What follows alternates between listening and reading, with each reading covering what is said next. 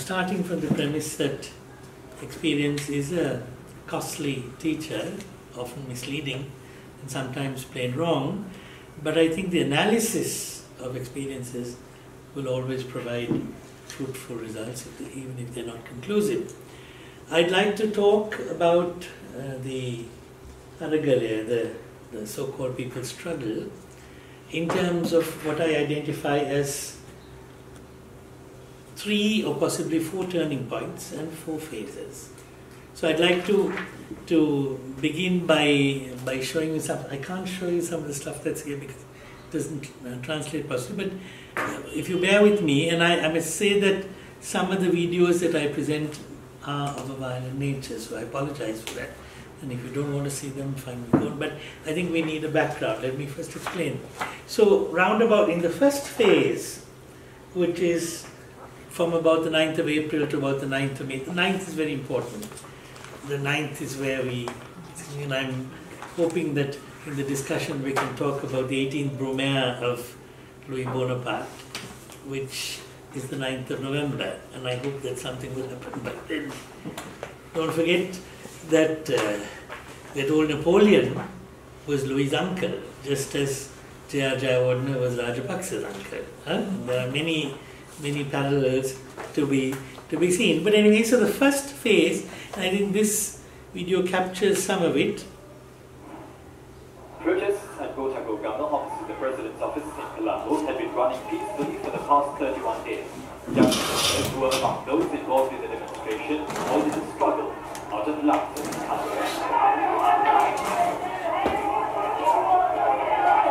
But earlier today, a group of thugs broke into the protest area, breaching through security, provoking unrest. They set fire to the tents. Key to that was it was going peacefully for the first month, and what you're seeing now are actually government goons, including government ministers who still remain in power, spearheading an attack. So when you see people with poles and sticks, they are under the auspices, as it were, of the current government, the former Prime Minister Mahinda Rajapaksa, who was the elder brother of the president who was being ousted. And you'll see how they are being treated by the military as opposed to how the military treats others later on. Up by protesters and vandalized structures set up by them. So it's like the police is coordinating this.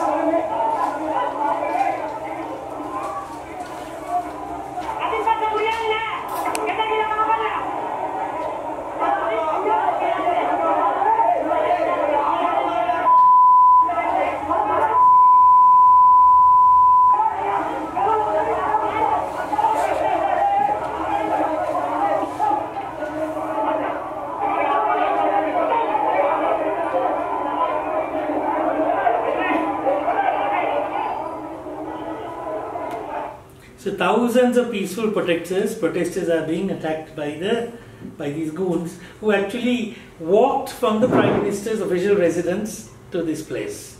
They walked after having a meeting with the Prime Minister. And the military and the people, the police that were checking it, were waiting to see what would happen.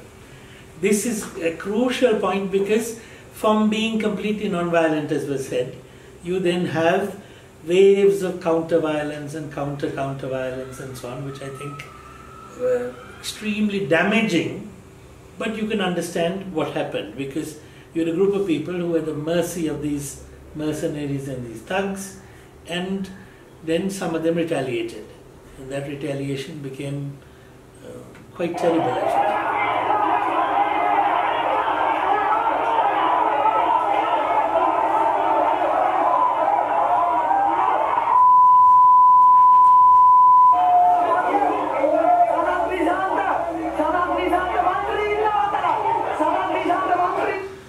A student of mine, unfortunately.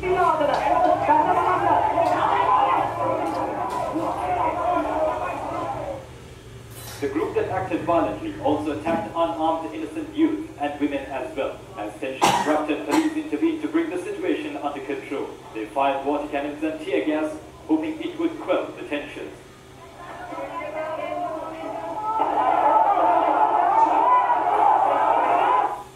They actually fired water cannon and tear gas in order to prevent the retaliation by those who were hit. So they waited till one group hit another group, and then they intervened after that.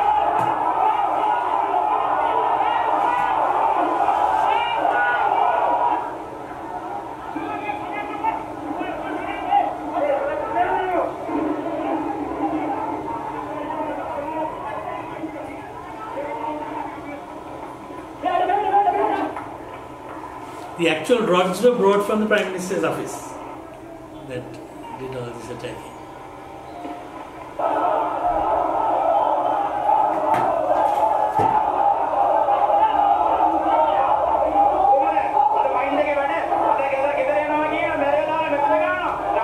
He says, this is the work of the Prime Minister. He's bringing thugs and goons to hit us. Don't be misled by the picture. This is the Buddhist monk on the government side who's physically trying to prevent the water cannon from being presented against the mercenaries, against the goons. So there are Buddhist monks on both sides. The situation was brought under control only after a few hours. Members of the Inter-University Students' Federation were among several others who joined the demonstration today.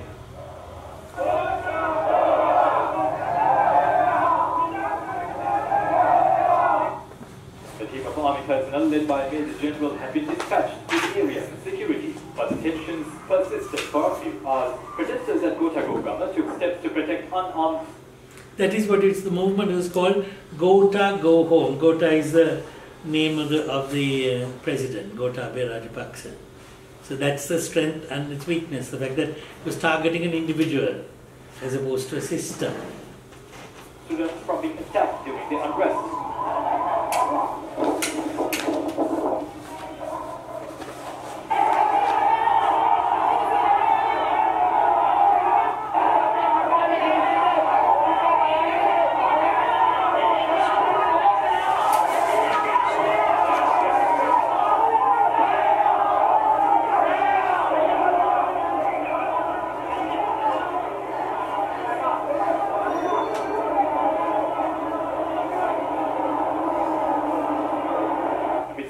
Political leaders began arriving at the protest site. Done by the radio leader, Arjuna Parakrama. This is the leader of the People's Liberation Party, are closest to the kinds of left parties that you have. They were involved in two rebellions, two attempted rebellions, 71 and 89. So the parties came, and I think I'm going to stop this. Was among the first to arrive at the location.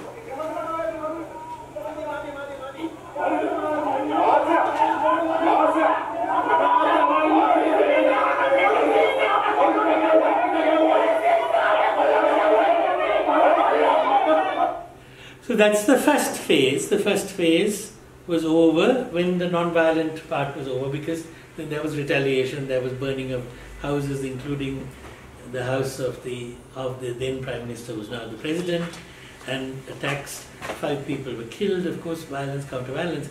But this is the kind of violence that took place around that time with complete impunity, in the sense that there was...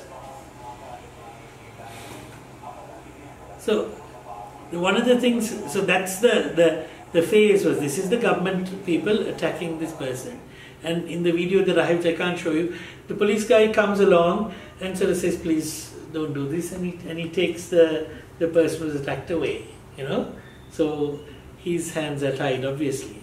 And from there we move to even greater acts of violence in the next phase.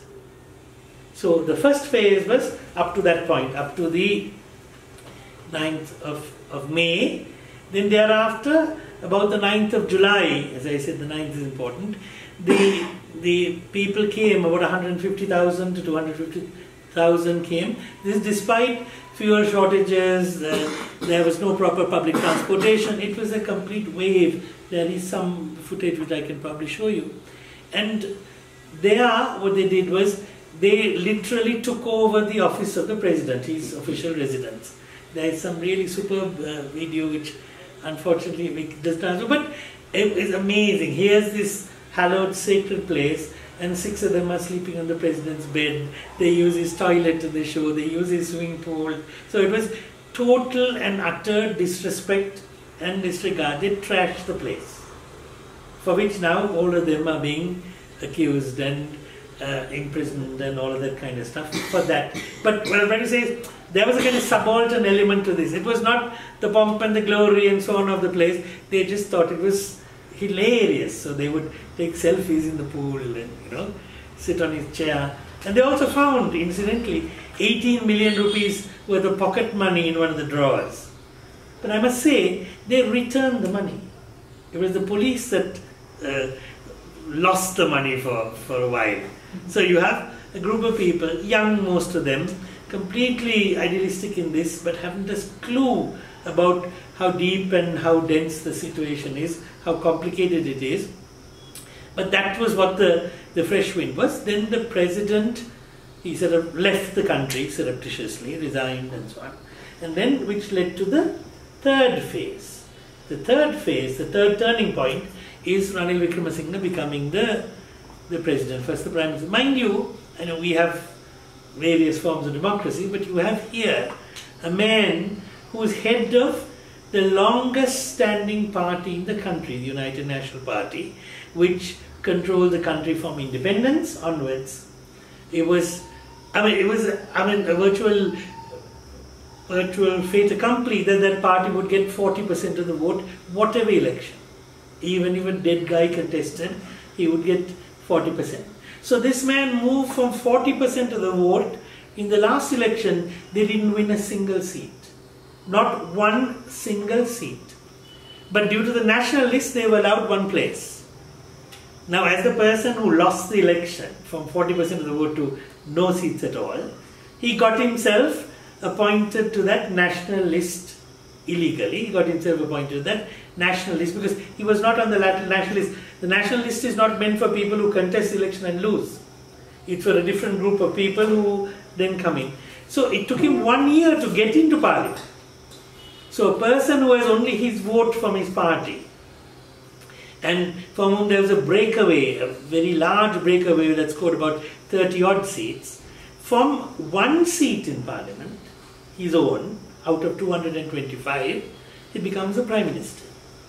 And the president, can you imagine? Popularly elected president from within the party. Because basically, and I will come to that, it's the, he's sort of doing the stooge work. But before that, I want to show you just one more, the kind of violence that took place after he...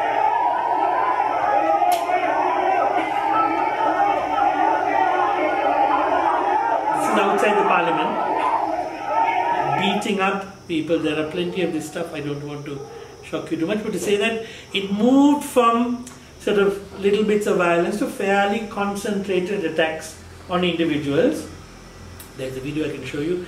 I was doing a lecture about 2 weeks ago at one of the universities, just outside on the main road. About 5,000 police and military took well about 100 students who were peacefully protesting.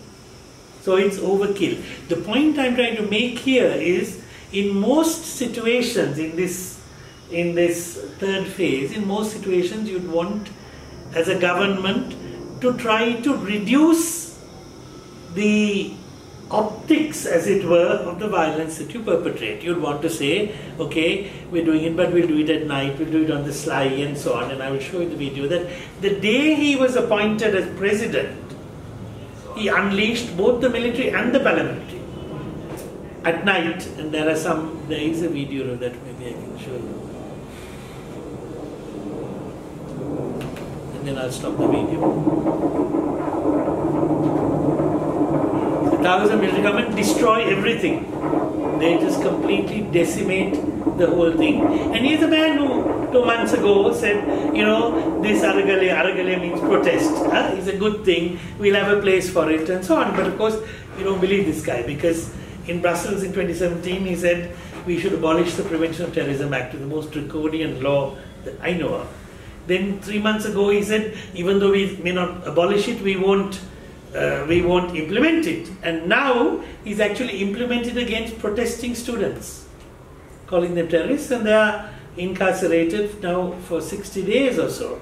They've been taken to various sites in the night, blindfolded, and then hands tied and so on, with the view that I think, because we have a wonderful, bizarre but wonderful, horrible tradition in our country where criminals are taken in the night to ostensibly to show their cache of arms or their drug deals, and always they try to escape, and always they are shot. This is their way of reducing the load in the prison, I guess. So you have these stories, and we're accepted to believe it, and magistrates believe it. As a person who was handcuffed, his legs in chains, they were taking him to this site where apparently he said he has stored some guns. He jumped out after hitting the two people in the vehicle and tried to swim, and they had to shoot him while he was swimming. Now the magistrate with an open face says, okay, justifiable homicide because of attempt to escape. So that's the climate we're in, where the violence is becoming more and more pronounced, more and more targeted. And the important thing in that is that it must be seen as gratuitous violence. Because if it is seen as minimal force, then you can push it. The idea is, we don't care. So on the news, we have rules in the country, you can't show people smoking or drinking.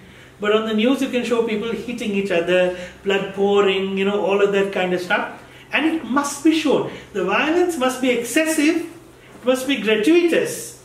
So you get the message, we don't care what other people think, we want to demonstrate just to what extent we will go. Right.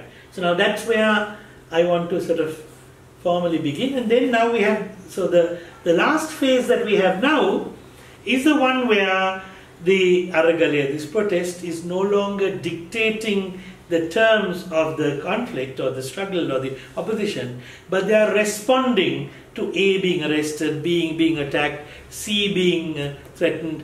I'm really sorry I can't show you, but now the latest ones are where little children are being arrested in the crowd. They're being actually caught and dragged. There's video here where a little child with the mother is squeezed by about 10 police people, and the child is being dragged away. And in Parliament they're saying, if you happen to be there with your children, this is what's going to happen to you. So it has, you understand, it has to be gross and grotesque. It's not minimal.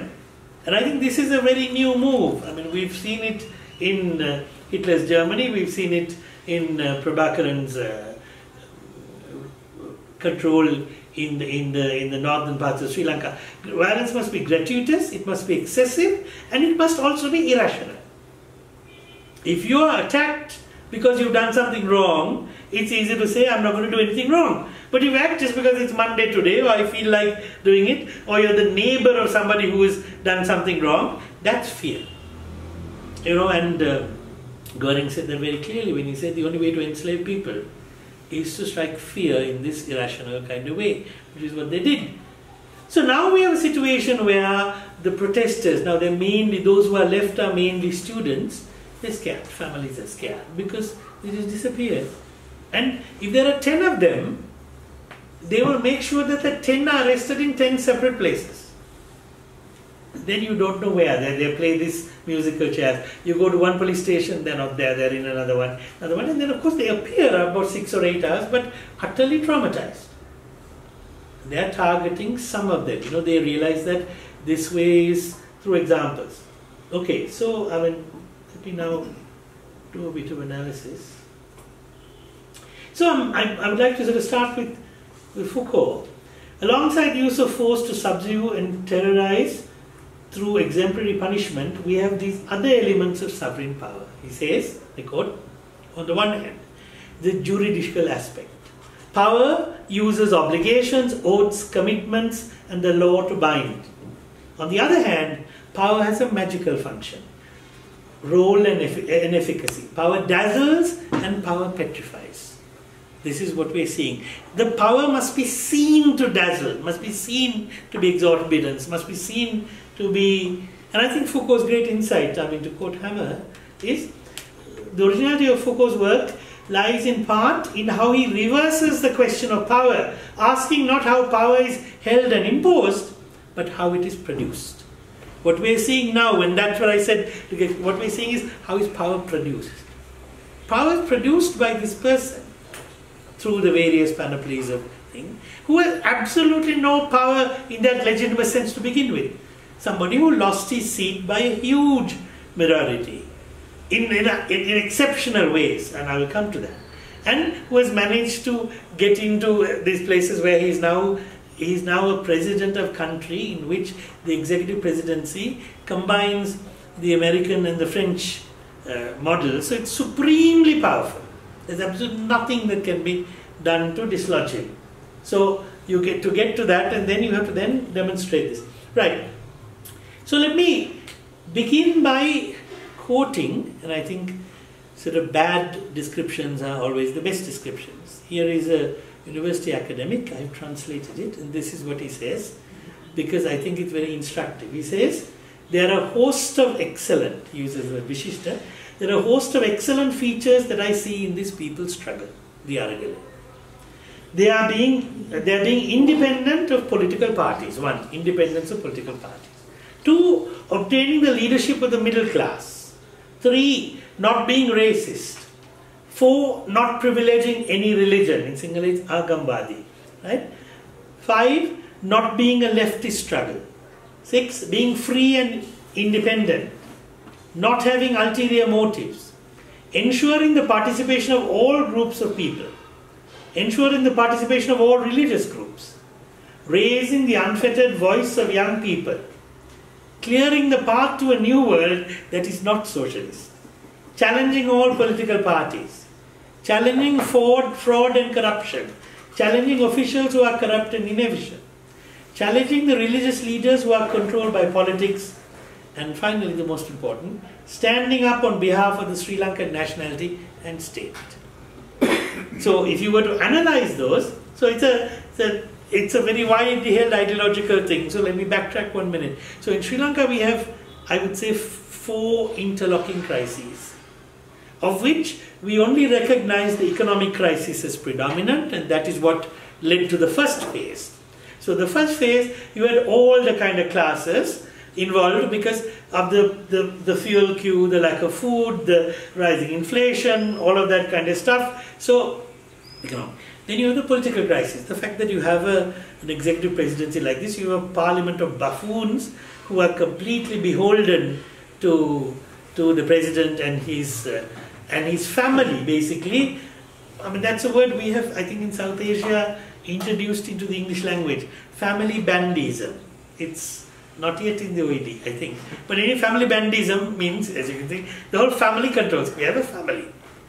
The former president was asked by Al Jazeera, I think. He was asked, look, you've got 340 members of your family in various positions of power. What do you have to say about this? And his response is, if you can't do that, what's the point of being president? So the point is, that's a kind. So we have that particular frame of reference. So within that, we have seen the political crisis, because the former president was uncannily stupid. Uncannily. I mean, he was like unbelievably stupid. Now we have a guy who's not that stupid, who's cunning and so on, but he's doing the bidding of the family. I will come to that. So we then have, as you can see, the political and the economic. The social crisis we are not engaging with, and least of all the ideological crisis. So that is why what looked like a very successful social movement, public movement, which galvanized half the country, fizzled out when the immediate economic needs were sort of sorted out piecemeal, so you can get fuel without having to wait for 3 days or 4 days. The middle class felt, why the hell should we be standing in the queue? The poor can do that, but it's a waste of our time. So the middle class has dissociated themselves from this. And of course, the social one and the ideological. The social, because we still think of Sri Lanka as a singular Buddhist country. In other words, that the stones are singular Buddhist, and the rocks are singular Buddhist, and the buildings are singular Buddhist, and all of that kind of stuff. So we still think of this as a southern issue. The fact that these shortages and the militarization affected Tamils in the north and the east for 30 years is something we are only discovering now, and still like, okay, but they're Tamils, So there is this huge problem. And of course the ideological one. The ideological one, as we can see, and I'm going to discuss that in a bit of detail, is I think the more dangerous one. We have, as you see, clearly inroads and attacks on human rights, basic rights, but over and above that, I think you'll have the problem of the neoliberal agenda which this new guy Rajapaksa is going to bring in. So to look at the earlier thing, so we have the powerful voice is raised by those things that the professor said, challenging fraud and corruption, that continues, right? Challenging officials who are corrupt and inefficient, those two continue from that list of 10 or so that I said. Improvements that have been seen during the struggle, that is from the 9th of April up to now, is not being racist. They began by being singular majoritarian, urban, middle, and but towards the end we were able to actually move there with people who represented those who had disappeared in the war, people, there was a pride rally there were a number of other things, so they actually moved. We had a monk who came and said, hey, you're being terrorists and supporting the terrorists when you fight about this, but we sat down, explained to him, and he was okay. So that okayness is not there in the broader society. I must say, it's not even there in the university. So this struggle, which started off, as I said, urban, middle class, improved in terms of racism, not privileging any religion. You'll notice, unfortunately I can't show you, but monks and priests together, holding hands and doing work, very good. Still, you can see a slight, deference to the Buddhist monk, but nonetheless, far better than anywhere else in the country. Ensuring the participation of all groups of people. We had people from the north coming, and I thought that was really important because they don't feel these issues in that way. It was an expression of solidarity. Some people from the Malay area, the plantation areas also came. So it was developing. It was at that stage when it was developing really into a movement that was more inclusive and so on, that the violence hit it, and then the counter-violence. You had groups of people who just went and attacked politicians' houses, and I must say, I'm not romanticizing this at all, right? But a good 50% of those attacks were not done by this group. Some of it was. But of course that's aggregates of other kinds of things.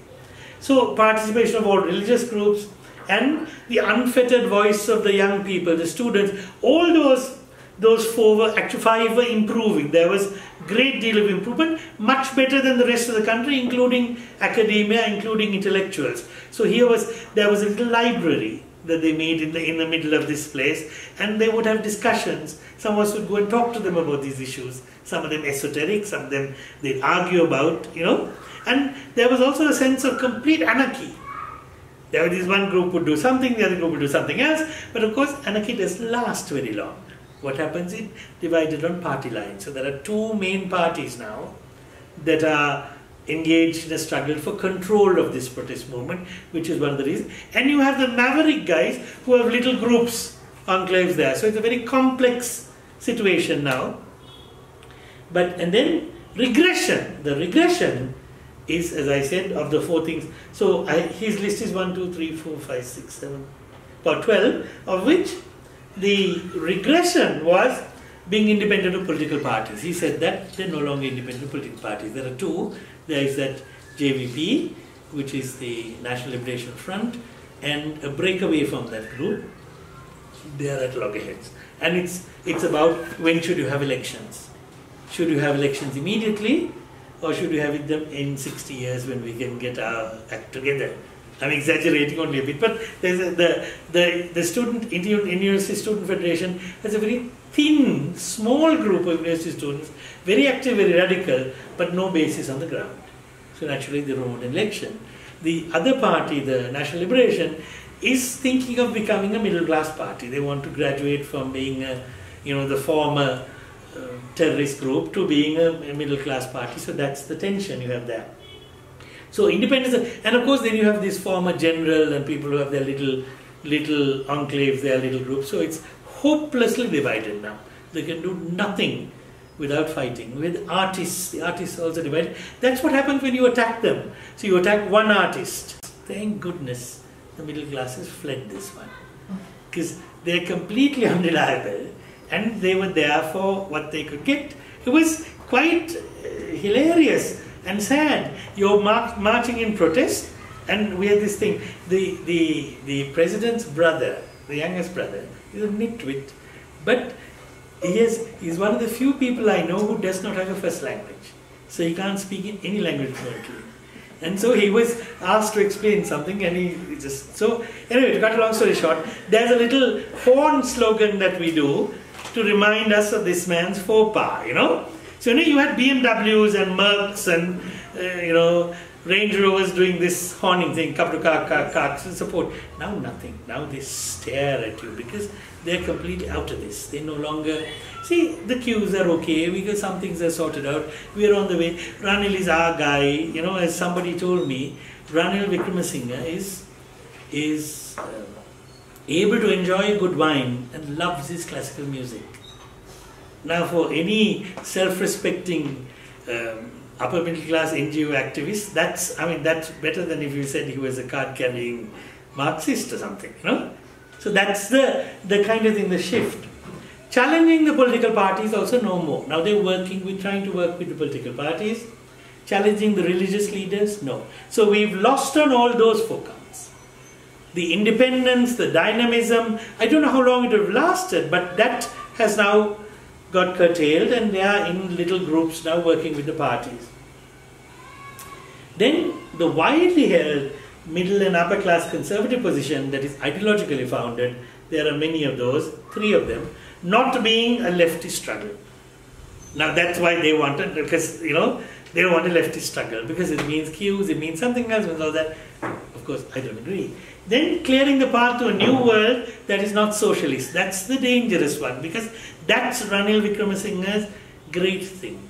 He believes in nothing except the neoliberal kind of market thing, and we'll talk about that, right? Then standing on behalf of the Sri Lankan nationality and state. So those are the 3 most problematic things which the middle class wants.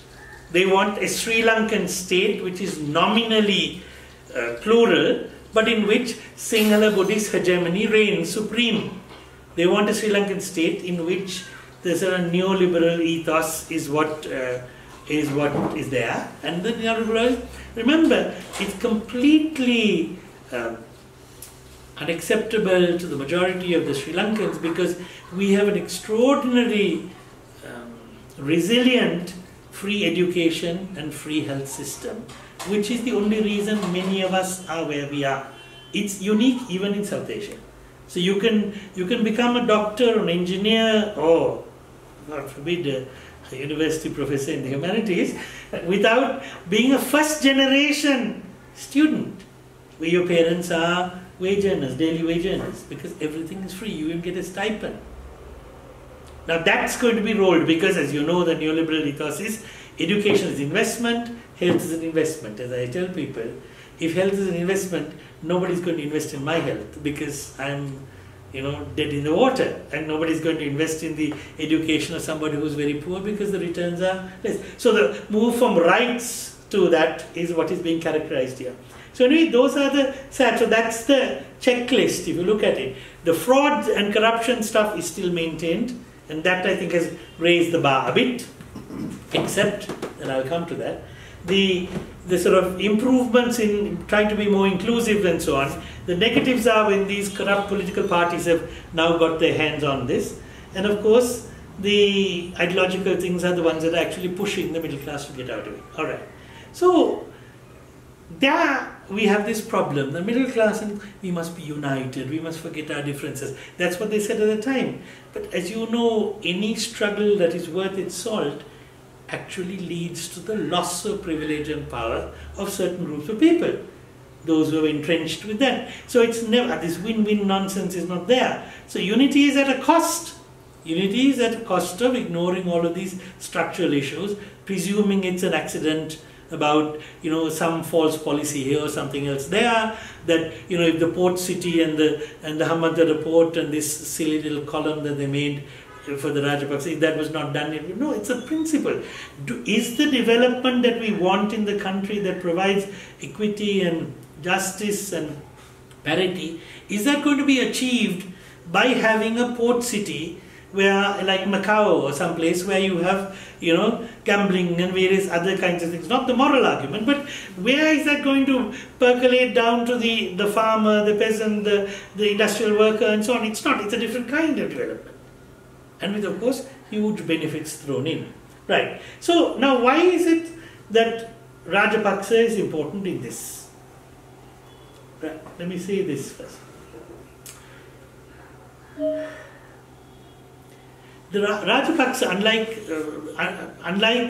the Vikramasinghe, the Rajapaksa regime, they were around for a long time. It's a big political family, and some people actually liked the former president.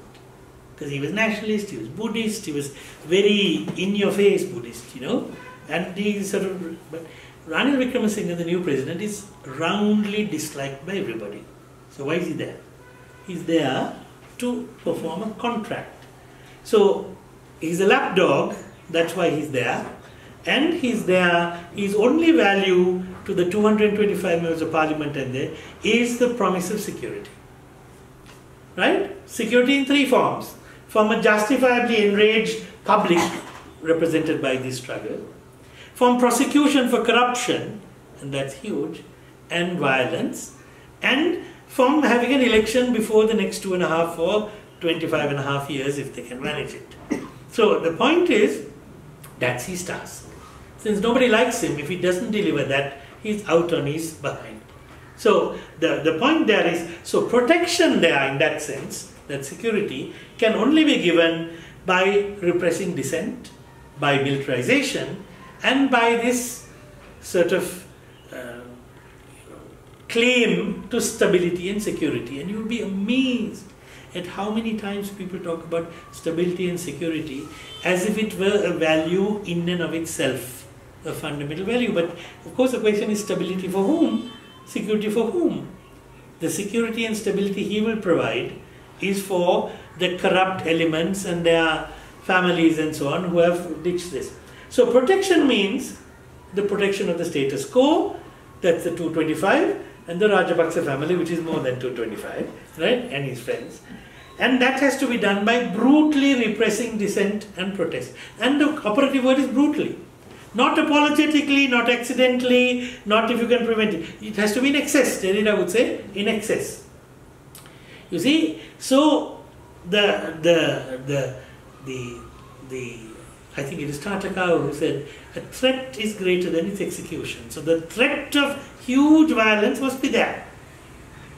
Once you do it, then you are subject to it, you're on the run. But here, so unbridled militarization, including paramilitary groups and extrajudicial methods of deniability. I mean, it's amazing. In the first protests, when this again, the move was to try to make this violent in that overt way. So there was a move against the president. They cordoned off. This was very early, I think in end March, early April. They cordoned off his residence. The paramilitary guys got somebody to come in and burn a bus. It didn't work, and so there was video footage of this guy burning the bus. They couldn't find him. But they found all kinds of other people. They found all sorts of people based on photographs. So finally they found him. And they found him because others are reported. He's from a paramilitary agency which was run by the best friend or one of the best friends of the president called, what is it? Avantgarde, the other one, Lanka. Alright? So anyway, so now he's accused. And the case is going on. 5 military people, including 3 brigadiers, go and claim that he is one of us and he was really doing a good thing and please don't prosecute him. So you can see, there is no shame, there is none of that kind of stuff. It's quite overt and open. So the paramilitary is there. And on the 21st night, 22nd of July, the day the new president took office, the people who went in and destroyed that, I showed you the aerial photograph, were military and paramilitary. They go together. It's only when they go back to the bus they change and they go their separate ways, but military and paramilitary. Not accountable to anybody. So I think that's the important thing. So it is necessary to establish his value to the people. Wickramasinghe has to show he's valuable, otherwise nobody, as I said, I repeat it, ad nauseam, nobody likes him. So he has very little in common with them.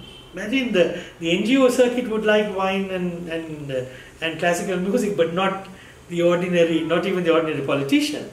These are people who hated him. So he has to deliver every day, all the time. So now he has issued an open threat. So anybody who he thinks was involved in this can be attacked. Now the latest is their exit permits they are not allowed to leave the country. There are indefinite cases going on and on. At the same time, that all cases that against the president and the former president, his people have been removed.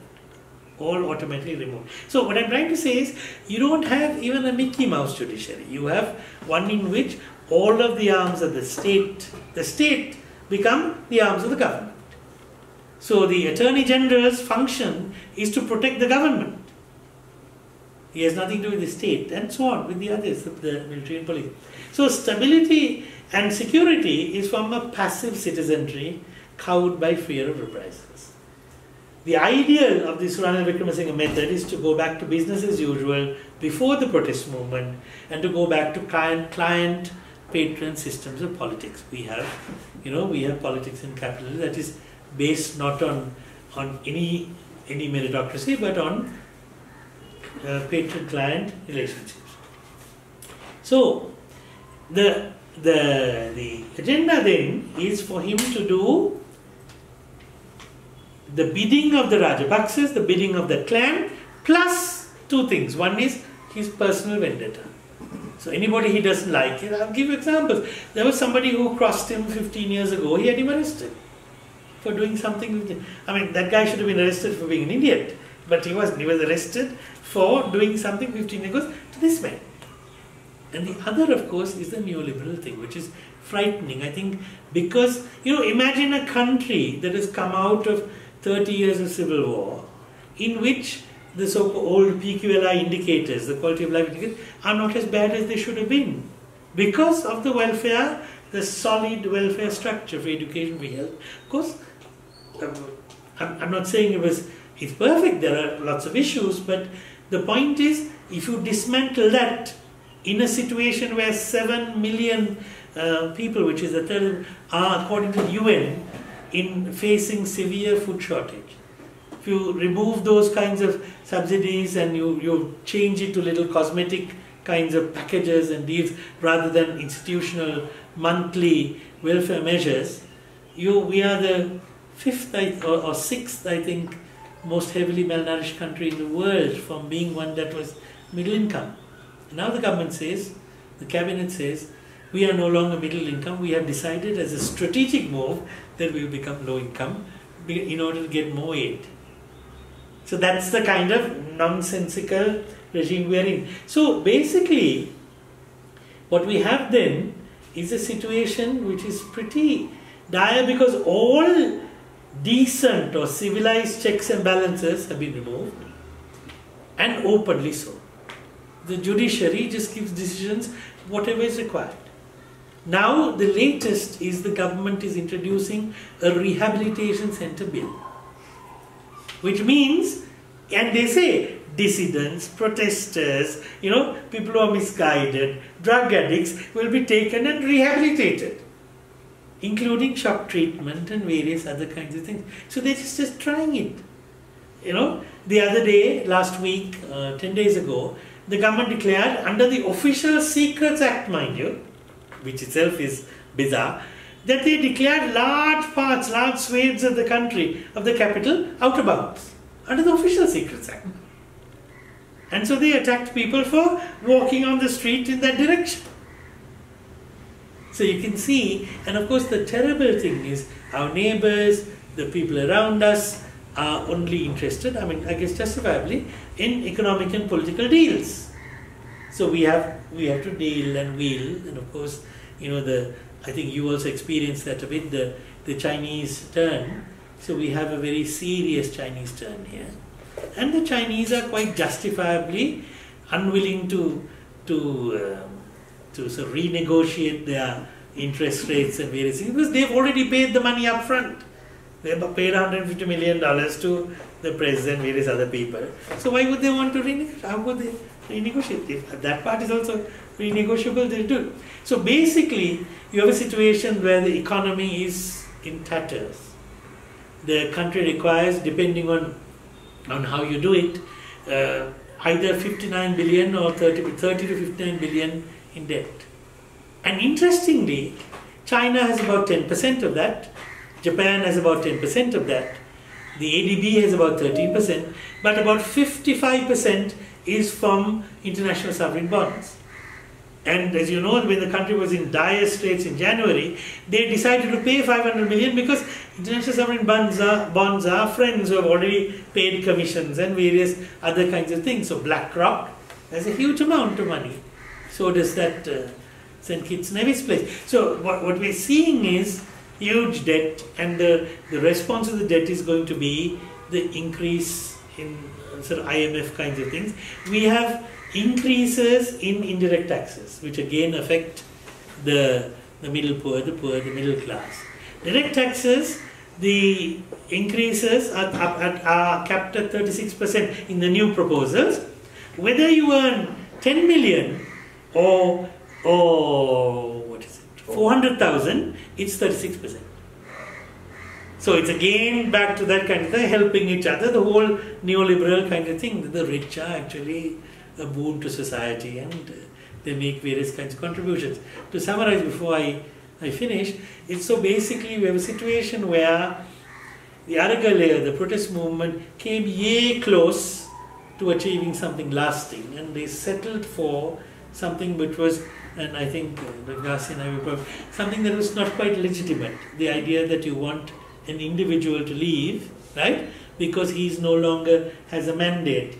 The question of mandate and stuff is very complicated. 6.9 million voters, about nearly 55% voted for him, nearly 60% voted for him. They clearly don't want him anymore, and the parliament was elected by a landslide on the basis of his victory. So they are also not legitimate, but of course the numbers are not clear. I mean, you need a new election, but nobody wants a new election because many of them can't even go back to the electorates because they are not accepted, they are completely...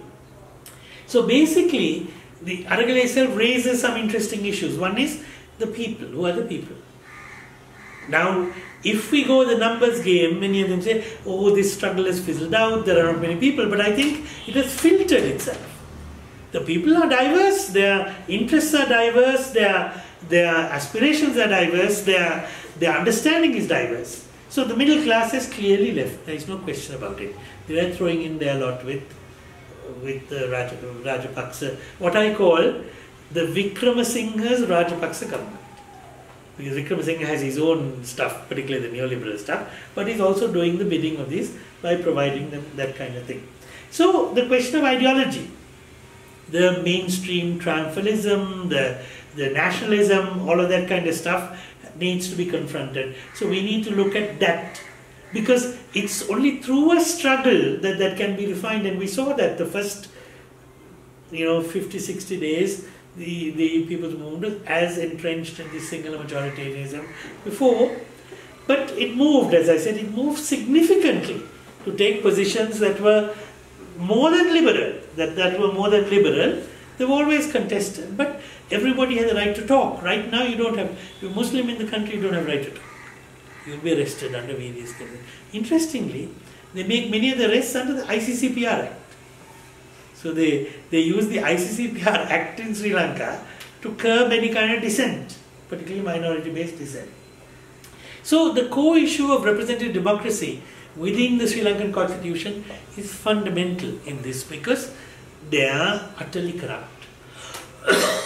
there is a correlation between the amount of money they spend officially, and of course unofficially, and the amount of votes they get. The whole entrenched party structure is utterly feudal, utterly feudal. There is no, of course, I'm telling the Nepalis this, of course, it's as feudal as yours is, right? So then you look at the nature of the state and its co-institutions. There is no de facto separation of power at all, and even devolution is just another excuse for a family member to take on a position somewhere else. So you have in the Pradesh Sabha, the smallest unit, you have probably the ne'er-do-well cousin. Then in the district or the provincial council, you have the second son or the son-in-law. And then you have in parliament the father and the son, maybe. So what devolution is that? So these are the kinds of issues. But we do have a shift from passive to active citizenship, and I think that's important. We elected people once every 4 years or 5 years or 6 years, and then forgot about it. And then the people who elected said we have a mandate for this and a mandate for that and a mandate for whatever they wanted, which was basically nothing.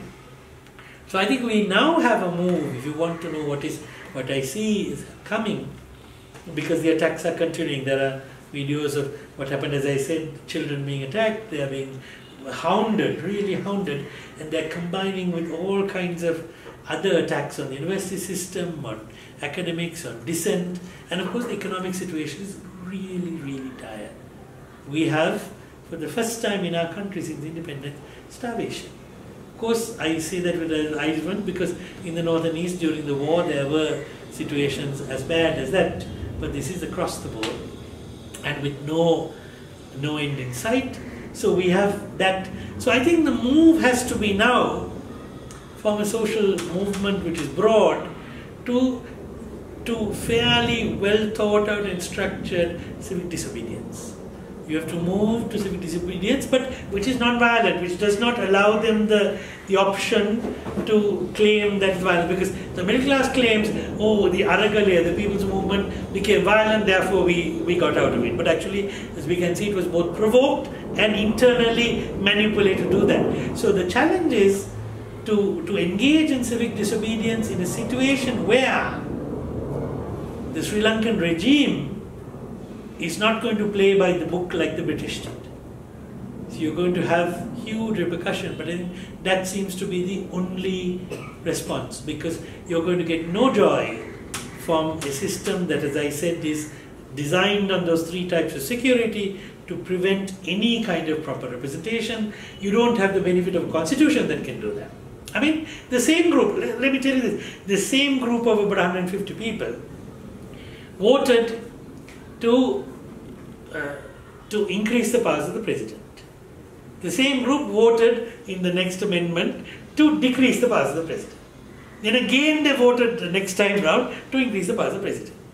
Now they're thinking about decreasing the powers again. But with all, so the thing is, it doesn't matter what it is. There they are for what they can get. And there they are to entrench. I would say I'll leave with this one point. I think there are a number of people who have talked about it. I'm getting very vocal. I see in, I don't dare say South Asia, but certainly in Sri Lanka, politicians are now an emerging class. That's why I wanted to start with the 18th Brumaire. They think like a class. They behave like a class. It's emerging. So what is of most paramount interest for them is their class interest.